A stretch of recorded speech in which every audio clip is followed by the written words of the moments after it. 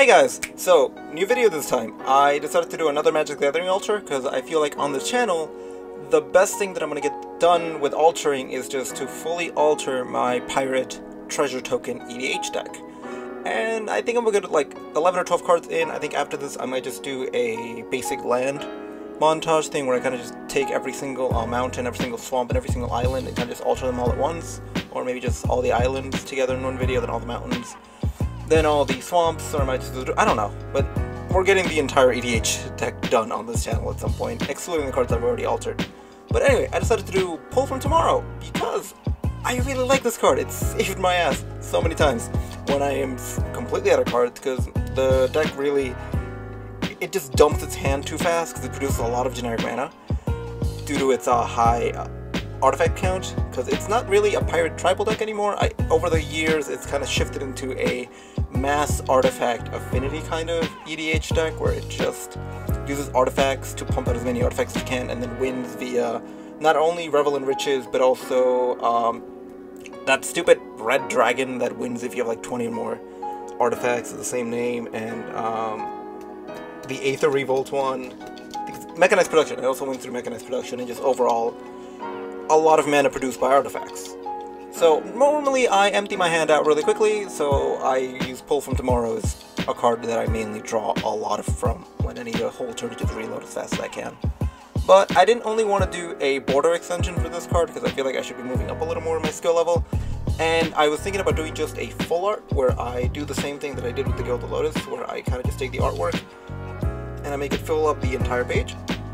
Well, not page, but I make it fill up the entire text box and everything. But Pull from Tomorrow, although it's a very good card, it's not that popular of a card, so I decided to simply do a little quirky thing in the middle, where since War of the Spark just came out, and it had recently come out, I think the day I started recording this, I decided to make a portal from Amonkhet, where this card takes place in, and since the mage is pulling in mana from supposedly the future, I had it set so that the portal, that little hourglass thing, being replaced by a portal into the future, and that being the ambush invasion of Ravnica by Bolas and his army.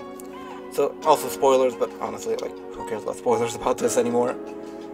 Spoilers ran after a while ago, but as you see, when I laid the base coat down, I didn't only leave the base coat around the card, I also left the base coat in the center, because that's where the portal's going to come in. I then focused on the color matching on the sky, which in this piece wasn't all that hard. The blues are very faded, very white, the clouds are very generic gray, whitish color. I added the plants and the buildings later on. The hardest part of this step was trying to get the paint to stick to the card, because I watered down my base coats very much, but I watered them down a bit too much in this one, and when you water down your acrylic paints too much and try to put a second coat before the bottom one's fully dry, when you stroke with your brush, it actually pulls the paint up from the base coat that you laid in, which you can see at the bottom, well, on the right side of the card, but the bottom of the frame right now, where you see that little smudge that I'm currently painting over again. And once it happens, once you get that little smudge of base coat off, it's really hard for any future layers to actually properly get placed into the card. So that was a pain. I here tried adding more clouds just all over the top, just to make it seem not as empty. And then after this, I started putting the border on the portal, and I decided to go for a neon blue, dark blue, kind of lightning-esque border around it to try to kind of show them the magical magic, I guess, that's creating the portal. And I think it went well. I think after this, I kind of just put a little like lightning-y white streak going through it. Yeah, I do that right now, kind of just to show that it's ooh, lightning magic or something like that. I don't know. I didn't know how else to make a portal that much. And after this, I decided I wanted to put something in the portal that would easily be able to identify where it is that the portal is coming from. So I made the sky as purple as I could, which you'll see right now. I made it very dark, very purple, very, very dark tones. Not only because I think War of the Spark happens at nighttime, if I recall correctly from the video and from some of the cards. No, it doesn't happen at nighttime. It happens during I think it's over the course of a whole day, I'm not sure. I just know that in the opening cinematic, it's nighttime when the portal opens and Bolas attacks. It might either be nighttime or very, very early in the morning. I don't know, I didn't read the novel. I heard it was complete garbage, so I didn't read it. Anyway, so I wanted to do something that was very easily identifiable by a person just looking at the card from across the table. So I put in the purple to contrast with the very bright like tannish white blue tones of the original card, so I added in like the opposite colors, a very dark, eerie purple with purple flowers, just a lot of purple in there. But I didn't only want to just put the sky, I wanted to put something that would symbolize Ravnica being attacked during War of the Spark. So I decided to put Bolas's Citadel in black, which is a very easy shape to mimic. It's just kind of like a rectangle with a little triangle in the middle of it, a little wedge thing, which you'll see right now I'm painting over. So it looks like if that little magical line that the mage is pulling from is coming straight from the Citadel. Whether that's accurate or not, it probably isn't, but, you know, it looks cool, so we're gonna go with it. And Citadel, I kind of just made it a solid black color. And I didn't like the way just the Citadel looked, so I wanted to add something a little more Bolas related. So I think I added in Bolas's horns right after this. I'm not sure if I did it right now or later.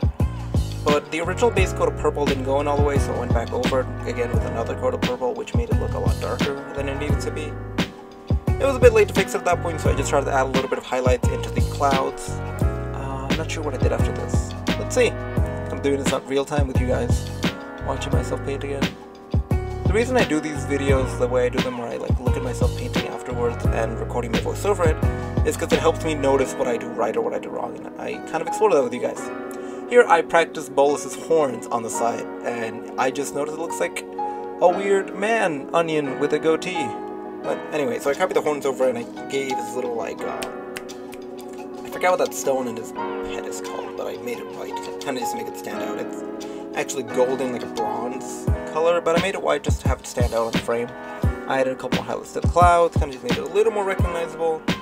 If I would do anything different right now, I'd probably add a couple flashes of like a neon blue or very light blue to kind of show all the sparks coming into the Citadel during the attack. But too late now. I might go back and fix it, I'm not sure. The color of the buildings around it was very hard to actually get right, and I kind of gave up after a while. I couldn't get the tan was fine, like you can see right now the tan is fine. It's a very believable level of tan. It's the underside color of that like very, very faded dark purple. Is it a purple? I don't know if it's a purple or dark tan. It's a purplish tan. I got it really, really close, and then I couldn't get it any closer than what I got it on the right side of the card, left side of frame right now. Everything else so far was pretty easy from there on. I kind of just color matched the tans colors and just did a little bit of the highlights, a couple of the shadows using darker tans. Pretty good, pretty enjoyable doing this. It wasn't that difficult of a piece, but then again it didn't have that much detail, so there wasn't much to show. I didn't want to make the border around the buildings and the underside of the card too crowded or cluttered with details, because I wanted the main focus of the piece to be the portal leading into Ravnica.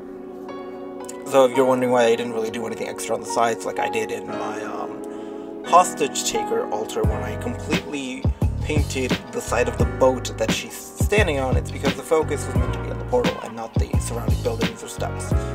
Also because the Amonkhet are, what's that word again? I can't believe I'm forgetting that word. Architecture. The architecture found in Amonkhet is very geometric, but in a very confusing, annoying way, because everything is like a solid block and a wedge, or very sharp angles, which you would expect to be easy to draw, which it is, very easy to draw. Very difficult to color though, because you don't really know what to do. Because it's like, there's no direct black lines or white lines, it's all just like a tan, and then a slightly lighter tan, or a slightly darker tan. It's very difficult to get those colors to contrast with each other enough to show the correct shading that was intended in the original card. So if you can see here on the left side, I didn't do it as good as I should have done. I just kind of went with the darker tans and just but I painted the black lines into the original artwork to make them fit in a little more. And then here I added the little trees on top of the buildings. Not exactly sure what kind of trees they are, but I like the way they looked. I kind of just went with a very faded, like dulled brown for the tree trunks, and a very dulled light green, you know, like little desert colored trees, because it's Space Egypt. We're in Space Egypt, is where we are right now. And I like how the trees came out. After that, I just signed my name and I finished the piece. looking back at it now, I'd probably fix the bottom up a little bit. And yeah, probably fix the bottom up, add the sparks flowing into bolus at the end, maybe added a little more detail on the left side but not too much, and probably fix the line work on the steps on the left. And here is the final step in the altar, where I kind of just scratch off with a wet toothpick all of the edges that I painted onto the frames of the cart. This is a very important step that makes your cards look a lot more professional, and hope you like this. Here's the card. See y'all next time. Love y'all.